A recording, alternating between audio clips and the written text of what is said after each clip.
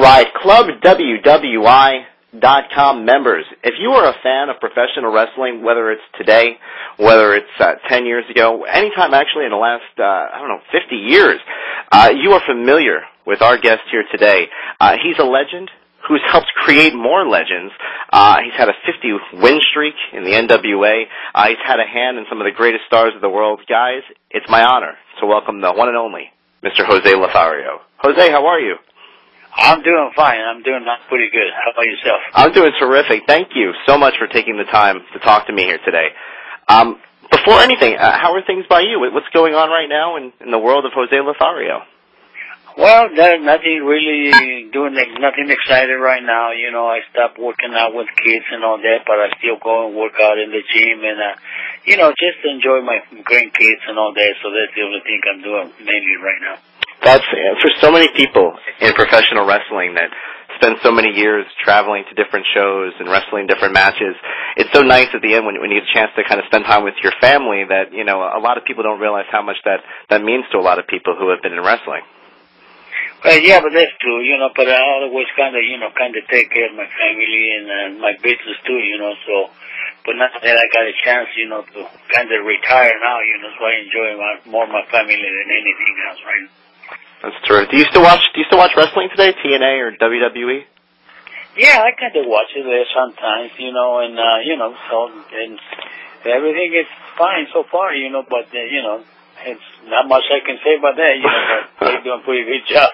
It seems like it's changed so much, even since when you were with WWF, 15 years ago or so. It changes, at such a quick rate. Yeah, you're absolutely right. I got still a lot of fans, they see me in the movies or in the shopping centers or whatever. Hey, Jose, how you doing? How are you? That. So they all start talking about wrestling. He says, do you ever watch wrestling? I say, yeah, sometimes. And the question for them, to me, right away is, but whatever happened to wrestling? Mm-hmm. What do you mean by that? Well, this is... And we don't see nothing but kicking and punching and all that. What happened to wrestling? The way that we used to do it before. A lot of wrestling. You know what I mean? Yeah, absolutely. Well, things change in this time, so I don't know. I'm not too in the favor, saying, hey, that's the way they do it now, so that's the way they got to go. Exactly. Well, I think one of the funniest things, not really funny, but you could point to, is that, Shawn, obviously, on the other hand, in training Shawn Michaels, his style of wrestling is kind of that, really wrestling, not the punching and the kicking that they see today. And even up until today, he was so popular that it's surprising that more people don't try to do that sort of exciting style. Do you think it's just that kids today don't know how to do that they're not trained to wrestle like that anymore? I don't think they've been trained to really wrestle and let the people what wrestling is all about, you know what I mean? Mm-hmm. And, when I was training Shawn Michaels, I really pushed him a lot of wrestling, and he wants to do, no, I don't want you to do this. I don't want, no. You gotta do this. You gotta do that. And, so far, so he's he got to be a very good guy, so he really respect, and I see, great wrestling matches, I saw them on TV. I said, man, that's fantastic, because there was wrestling there. Exactly. So, but that's the way they are now, so it's not much I can do about that. He had a lot of that lucha style, too, which I think he was able to kind of take the lucha style and mix it almost with the American style and create a whole different style of wrestling. Yeah, that's true. But and Mexicans always they used to do that too. It's a lot of action, a lot of things to be done, and all this and that. But Mexico used to have a great wrestlers too. And I remember one time when I was wrestling, I had two American guys with me, and I'm in Monterrey, Mexico. We got like 35,000 people over there. And I joined the American team at that time, and I wrestled another guy, three Mexicans. There was a 6-man tag match. And we do something that we don't supposed to do illegal against wrestling. And you're talking about 40,000 people who really want to kill us there. And mainly because I was supporting the American wrestlers. Wow. And I say, well, no, this is and that to me, it was wrestling. Yeah. You know what I mean? Oh, yeah. Because we done something we don't supposed to do. And which is against the rules of wrestling, so. And the Mexican people know that. He says they done their wrong, so let's get it, you know. So we're lucky to get up alive. Man. Oh man, so it's so different. It's almost like somebody had pointed it out that in the United States it was always kind of it's more showbiz, and in Mexico it was more about honor and tradition. Yeah, but the Mexico's been changing a lot too, you know. So lately, I don't know. To me, I still enjoy wrestling sometimes, you know. And then of course I like to see, you know, sometimes. Mainly the people that are really trained, you know. Mm-hmm. So that's the ones I really enjoy. See if they still follow what I taught them, you know, how to do it, and that's the best way to do it. Absolutely. And you had a chance too. I think it's funny for a lot of fans who are familiar with you. You know, obviously some of the more recent fans knew from the stuff that you did in WWF in the 90s. And actually, right before I called you, I just finished rewatching a match that I hadn't seen in about 10 years where you fought Jim Cornette in WWF. And it was, I thought it was really just kind of a testament to how Cornette went out there and he bumped around, he moved around. Going back to WWF and getting a chance to wrestle for them and being out there, what was that like? Because I know at the time you were about 62 years old. How did you feel about going back into the ring for WWF? Well, I feel pretty good in that time, you know, but I know that my time was already off, you know. I said, well, you know, he wants to try me one time or two times, or how many times we done it, you know, so I'm not going to back up for him or nobody else, tell you the truth. Even if I get beat, you know, at least I'm going to fight back. Mm-hmm. But, you know, I really enjoy that, you know, so. And we done whatever we could doing the best, and it's, you know, that's what it is, so we can done it. Memorable. How did that actually even you coming back? Because I remember, you know, Shawn obviously was in the Rockers, and then he had done, you know, gone and become a singles wrestler. How did the idea of you coming to support him at WrestleMania come about? How did you become his manager? And whose idea was that? Shawn's idea or Vince McMahon's? No, I think that was Shawn's idea, and I guess he talked about Vince McMahon. He says, you know, but first, let me tell you exactly the way I got it later on, you know, because they was expecting to have a big show in San Antonio, Texas, and then that was my hometown and Shawn Michaels' hometown and all this and that, and nobody else better than Jose Lothario and Shawn Michaels at the, you know, the big place over here that they got over here. You know, it's, let's have the greatest wrestling matches over there in San Antonio. And for a fact, for years, for maybe 12, 14 years, nobody drew more people or more money in the state of Texas than Jose Lothario. Mm-hmm. And he said the only way we can really come up with that, we went to San Antonio with a big show, is to get on board Jose Lothario and Shawn Michaels and do something. That's why we come up with, you know, the big match over there. They come down over here to the Alamo Dome over there, you know, which you hold like 40, 50,000 people. We turn people away in that because Jose Lothario and Shawn Michaels first time ever in San Antonio.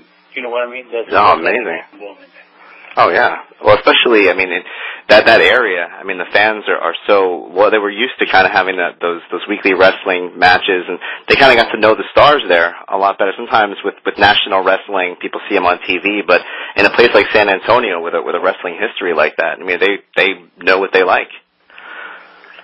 Yes, they did. You know, because you know, we tried something. You know, and not only that, after that, you know, I wasn't too much active. I was training more people than anybody else. You know, I said, well, I'm going to try these guys to see what happens. But, you know, I was doing that even prior to for me to get involved with Shawn Michaels and go to New York. I was training 2 more people, you know, which they did a great job too, you know. So. Oh wow, well, you had trained. I know we spoke about it before the interview began.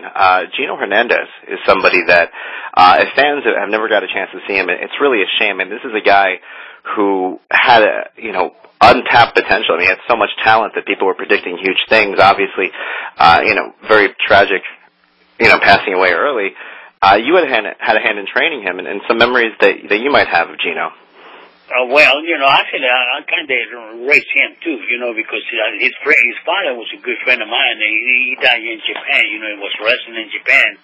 His name was Luis Hernandez, you know. Mm-hmm. So then when he left Gino over here, you know, he was like 14, 15 years old, and he came to live in my house, and he wants to wrestling. He wants to start training him. And by that time, I owned an arena in Nuevo Laredo, Mexico. And I started putting him when he was 17 years old. I put him in the ring, and he started doing a good job. You know, I said, well, you just keep going, and I keep working out with him. And to me, I think he was one of the best guys I ever trained. You know, unlucky, you know, the guy too young, you know, and that's it, you know. And then I sent him to Japan, and then come back, and send it to Mexico, and come back. He's doing a great job, you know.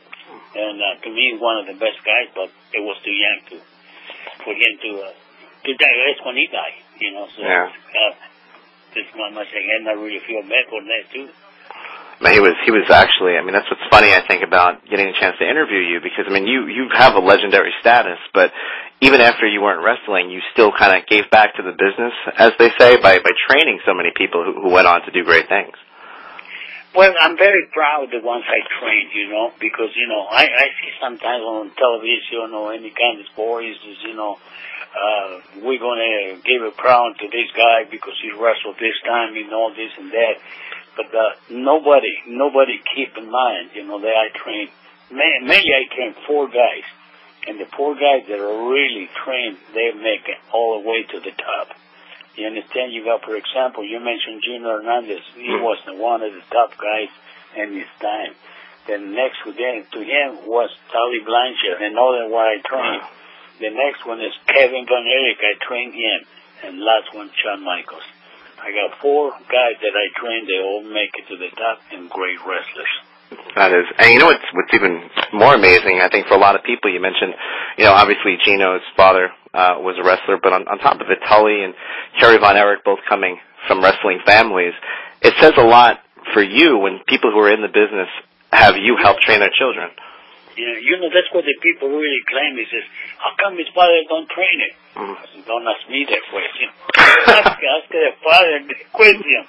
You know what I mean? Yeah. Because I met Joe Blanchard, you know, in San Francisco in 1959, because he was in Hawaii and all this and that. And I beat him up like in 7-8 minutes. He got surprised, you know. So anyway, so I guess with that, you know, his son started growing up, and he wants to be a wrestler. And Joe talked to him. He said, well, let me start training. He said, no, I want Jose to train me. So they went, you know, and that made me feel good, you know, but making his father feel bad. Yeah. I was like, God. Anyway, with Kevin Van Erich, it was the same thing, you know. And but that's the way life goes. You know? And I guess a lot of guys get a credit for this and get a credit because I never got credit for nobody. Made the 4 top guys that I made, you know. So anyway. No, I mean, absolutely. I think all those people, Tully Blanchard is somebody that, I mean, I've spoken about him during audios that I thought was one of the best bad guys in wrestling history. I mean, the things that he did were so subtle.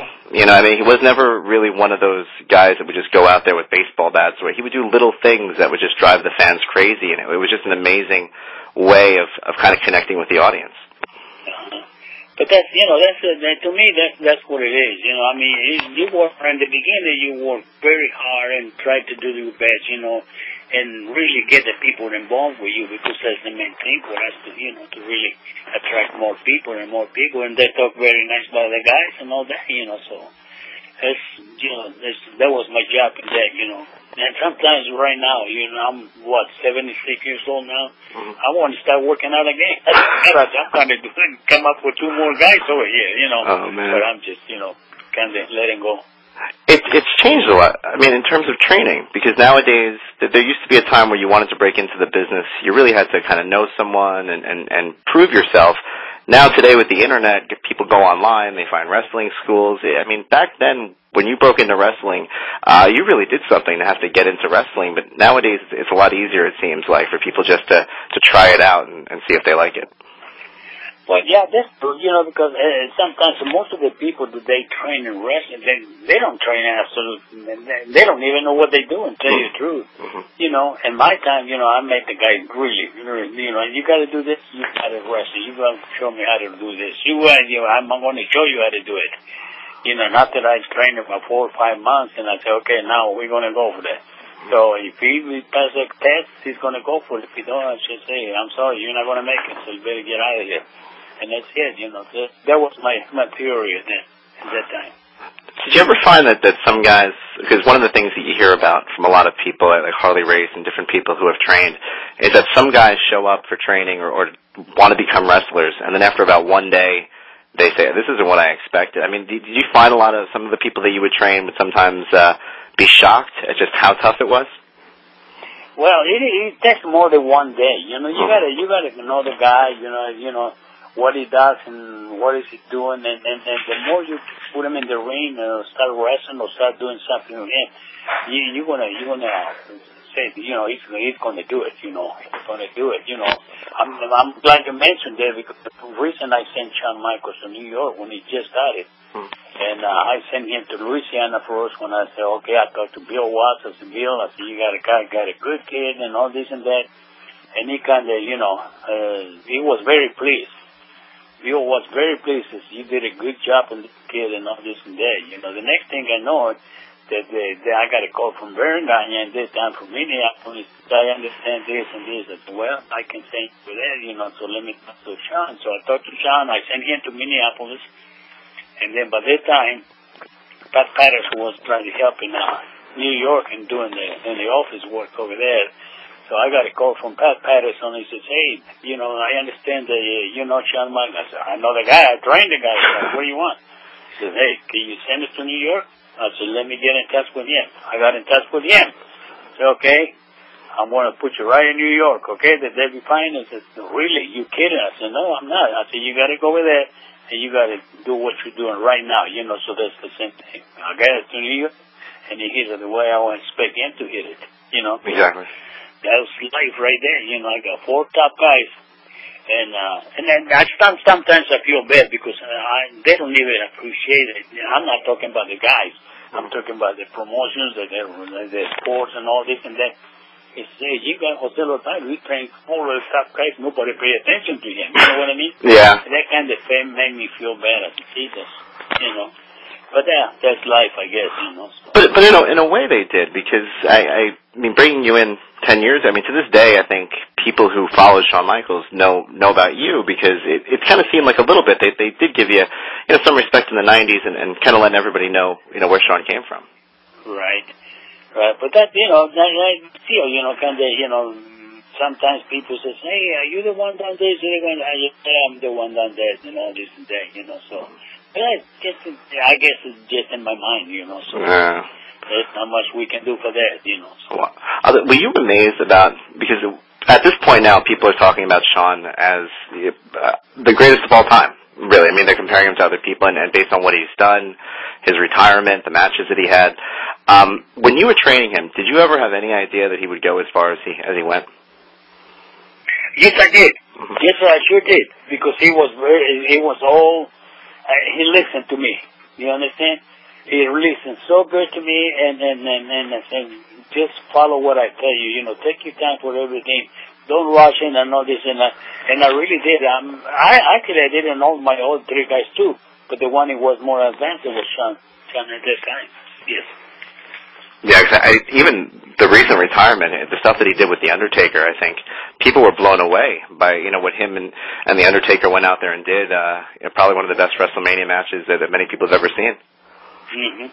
Yeah, because you know that both of them can wrestle. You know, I mean, they can really wrestle, and people got used to like that. And I just told you a few minutes ago, people do not see any wrestling no more. Yeah. Well, I mean, and sometimes I see the TV, and the first thing I see, and the guy is hitting and kicking. I turn it off. There's no wrestling in that, you know. Right, and I want to see wrestling, and the people love to see wrestling. Exactly. You know what I mean? Yep. They do love to see wrestling. You get the people excited in wrestling, you're going to control the whole thing right there. You know, to me.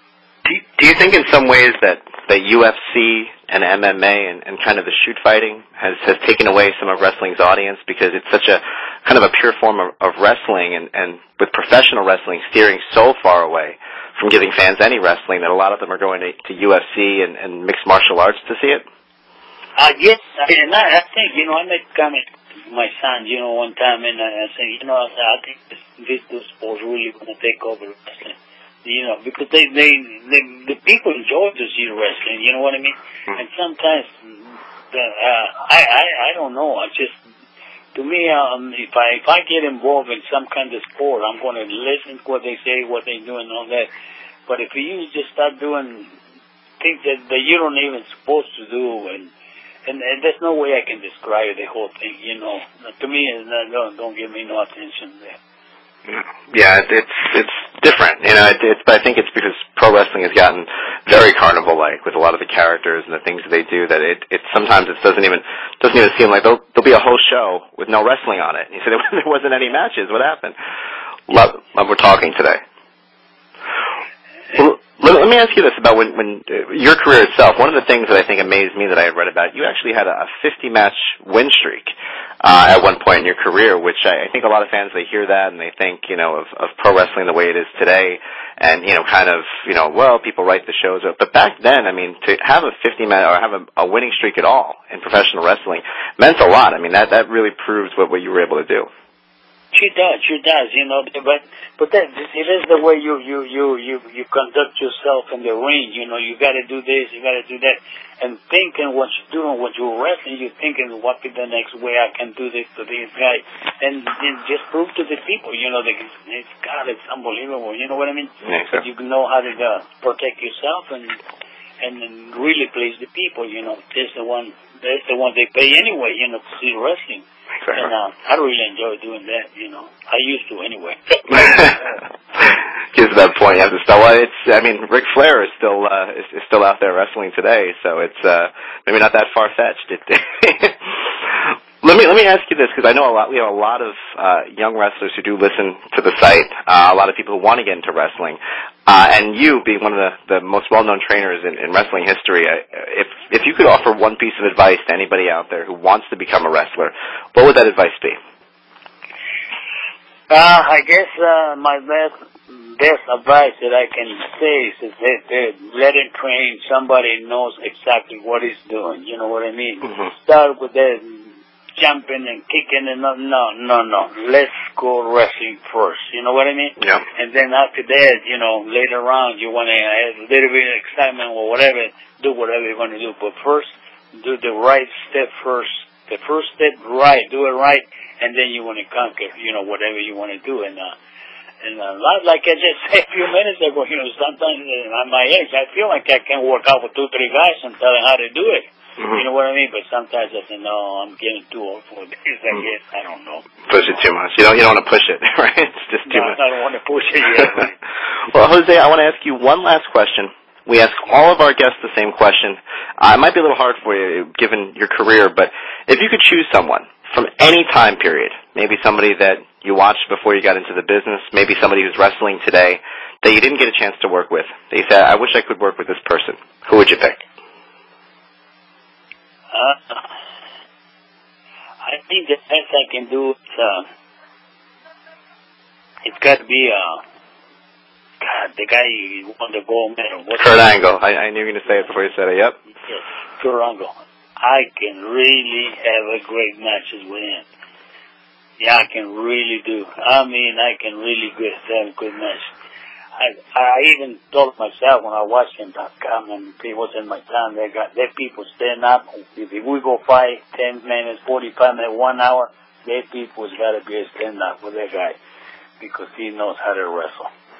That's amazing. That's the one I pick up. Absolutely. Jose, thank you so much for taking the time to talk to me today.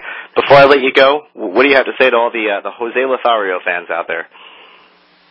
I'm sorry. Can you repeat that again? No problem. Before I let you go, what do you have to say to all your fans?